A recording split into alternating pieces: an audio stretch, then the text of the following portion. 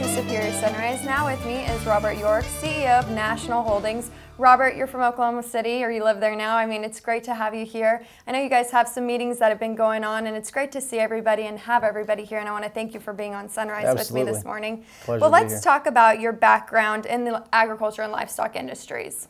Well, I grew up on a ranch and just knew from day one that I just wanted to be involved in this industry for the rest of my life. And so when I went to college, I studied in such a way that I could do that, stay involved, and have enough money to support a cow-calf herd, you know, in the part-time. So it's always been a passion of mine. Love it. Well, speaking of passions, I know that National Livestock acquired Superior about 3 years ago. It's been a great partnership over the past 3 years. I know we've really enjoyed it. We've really got to know each other. It's just been a great ownership. Let's talk about that. It has. It's a you know, watching Huey be interviewed and talking about Rayburn Smith, these people are family to us, and we got to know several people. You know, every month we get to know new folks, and so at National we have a family of people at our business, and that's what Superior is.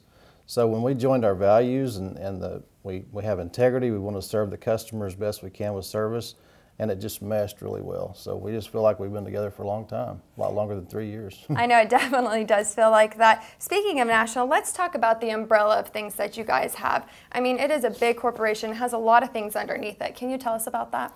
I can. We started in 1932, so we've been in the Oklahoma stockyards for 84 years now. Wow. And that started with a commission agency that was a cooperative, which was different than the private commission firms there.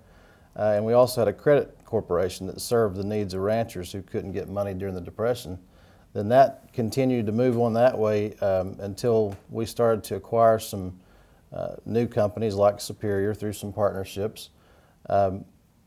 So we then formed a company called NL Holdings, and NL Holdings handles some investments which include the OKC West Livestock Auction Del Reno, Superior Livestock Auction. We still have the credit facility, and we still have the commission company and an order buying company there in Oklahoma City. Speaking of Oklahoma City and the stockyards, I know we're down here in the stockyards, but there's something really neat about being in Oklahoma City in those yards. You guys are down there, and they still run every day. It's really, really neat to see that. Can you tell us about that? It is. It's when I interviewed there for my job in 1996, I drove there and sat in the conference room and left, and I had the sights and the sounds and the smells, and I knew when I got there, if I got a chance to have that job, that I'd arrived at the pinnacle of the livestock industry, and it still feels that way. So it is a very active place, one of the biggest ones that's ever been and still is. So there's a mix there of still the city with the stockyards, which is not here so much anymore in Fort Worth, but it's an incredible place to visit. It definitely is. I know I've enjoyed going down there. I know my mom and I were on the catwalk one time, and this is right when National had just purchased Superior, and I was taking pictures of it, and I just thought it was the neatest thing, and it's really neat to be a part of this Superior family. I know I really enjoy it, and I want to thank you for coming on Sunrise with us this morning. When we come back, another great guest. Don't go anywhere.